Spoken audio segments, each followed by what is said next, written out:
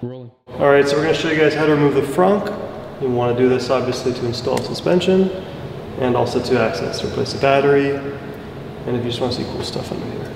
So first thing you got to do is remove some bolts. Bolts into these lids here.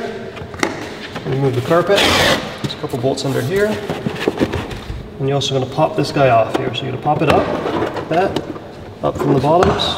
Just pops out. Got a little light, unplug. Okay, I'm going to put this aside. Put it aside. And then we'll just take the bolts out.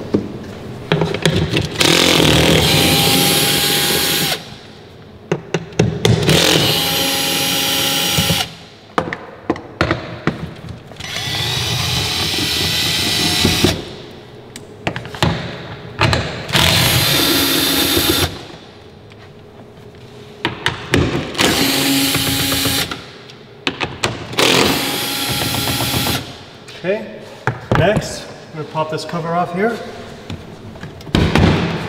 Just pulls up. The other side.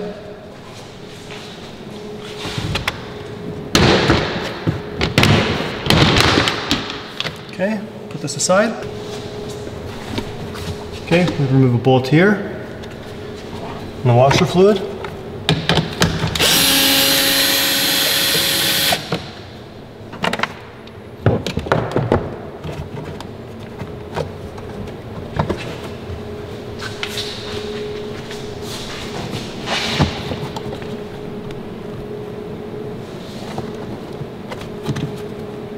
Can't remember what to do with this now. I'm gonna cut it. Okay, so this guy just pops out. Be careful, these clips are kind of delicate. Now we've removed everything, the frunk is loose. So now we need to pull the clips out of these sides here. So to do so, you have to do it delicately.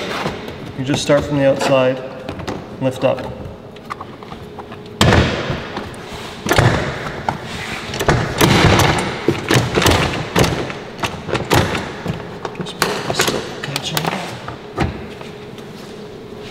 Side, up.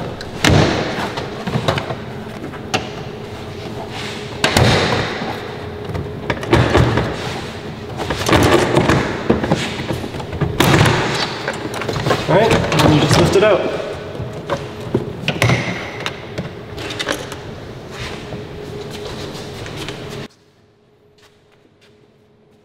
Done.